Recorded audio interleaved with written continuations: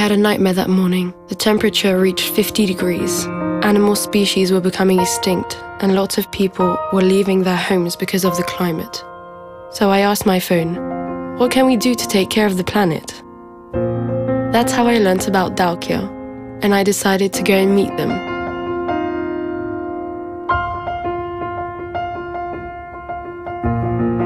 When they saw that I had 10,000 questions, they thought it would be better to take me into the field.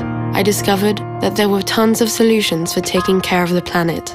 Like here in Lyon, for example. Huge, huh? It's called a biomass heating plant. You can take these useless little scraps of wood and heat thousands of homes, swimming pools, hospitals. Really, with little scraps of wood.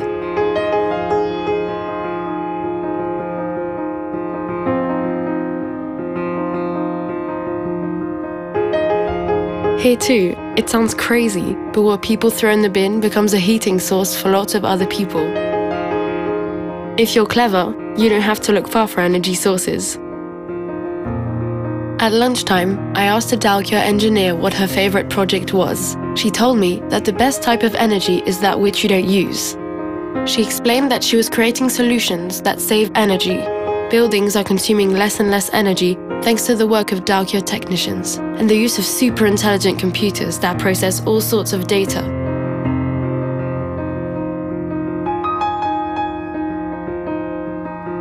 Here, the mayor was looking for a pollution-free method for heating residents' homes. At Dalkia, they came up with the idea of harnessing the heat that the factory's ovens give off. It used to be lost until Dalkia found a way to recover it to heat part of the city. Then I paid a visit to Aurélie and Bertrand. They live in Marseille, where the sea is being used to produce heating and air conditioning. It's called a marine energy network, and this is the first time it's been used for an entire neighborhood.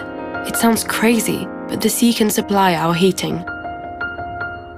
Obviously, there are still a bunch of things left to be done, but knowing that at Dalkia 16,000 women and men are looking and often finding solutions, knowing that there are lots of projects and ideas for changing how we get heating and cooling, it was really reassuring.